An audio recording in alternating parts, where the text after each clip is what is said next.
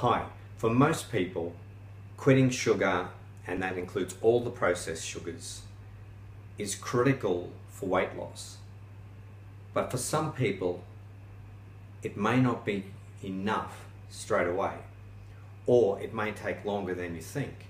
And it's all to do with insulin and a thing called insulin resistance.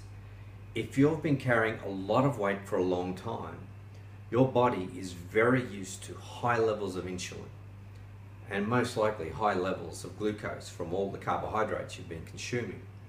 So you could stop all the carbohydrates, or most of them. You still want to keep eating lots of good vegetables, but all those processed sugars, all those junk sugars that turn up in all the junk foods. But you may find it a little hard to shift because you're going to have to transition across from that idea of glucose running as your fuel source into a fuel source that runs on a smaller amount of glucose and more of the fat that you're consuming or already have consumed and have laid down in your body. Now, you mightn't like to think of it like that, but that's the truth. Basically, if you're carrying a lot of weight, you are carrying a lot of fuel.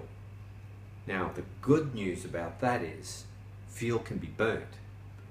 And so by reducing down the amount of glucose that you have in your system as fuel, you will start utilizing more of that stored fuel, which is stored in the form of fat.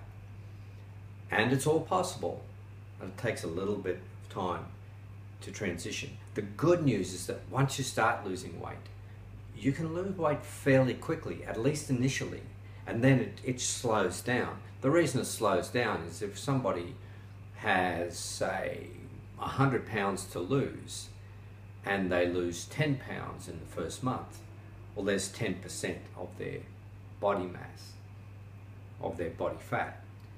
In the second month, if they lose 10%, what's left is 90 pounds, so you would lose 9 pounds. So you can see there's a diminishing return if you maintain the same weight loss. It rarely works like that because your body starts to change, it starts to gear up. There will be times when you stop. You know, we hear of plateaus. Plateaus are not a problem. They're simply a point of resetting your internal system. Because if you've been eating a lot of carbohydrate, a lot of junk oils, junk fats for a long time, and the reality is you probably have, then your body is going to go through a period of readjustment.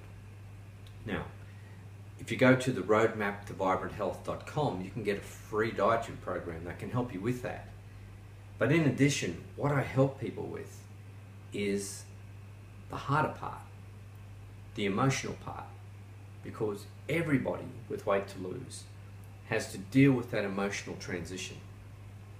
Whether it's stress eating or so locked into eating for every occasion that it feels like you're changing your whole life. It doesn't matter, I can help you. It's what I do, it's what I enjoy doing, it's what I like to do. So if you would like that assistance, I can help you. So thank you, I'm Ian Newton. Just go along to roadmap to vibranthealth.com, get your free program and get started. Thank you.